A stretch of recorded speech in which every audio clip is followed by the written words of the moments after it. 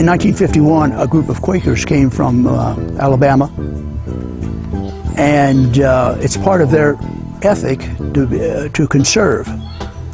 And so they purchased 3,000 acres, and 1,200 of those acres were still virgin forest, and the group decided to leave it that way just to preserve the watershed. So it was an unofficial preserve for a number of years.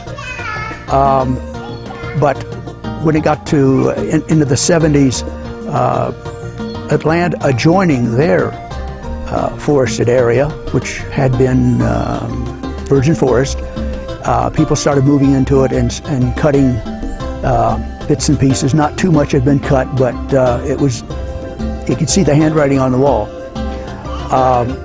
The Monteverde Cloud Forest Preserve was founded, and they were purchasing land and got to a point that they were no longer purchasing much. But a group of us here in the community, which included business people, teachers, professors,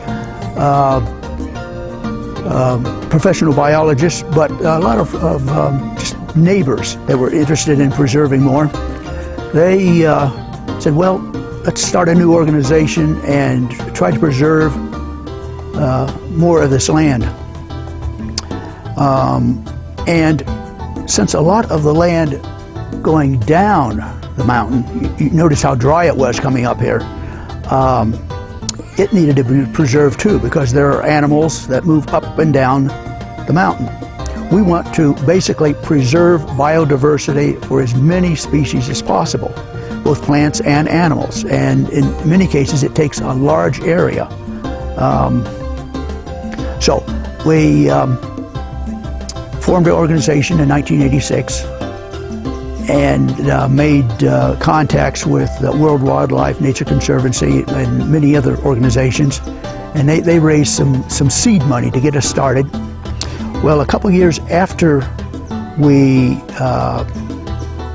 founded the organization and had made down payments and bought a few farms, one of our members was visiting in Sweden, and she made contact with a grade school out in the countryside, and gave a talk, and the children, 9 and 10-year-olds, they were so interested, they said, well, let's buy a piece of land for our school, in the name of our school, or the children.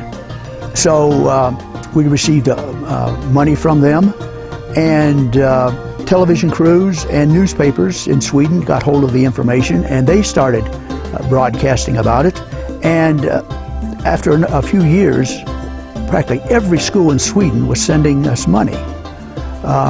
We set up a sister organization in Sweden, but now we have them in England and Germany and Japan, as well as the States and Canada.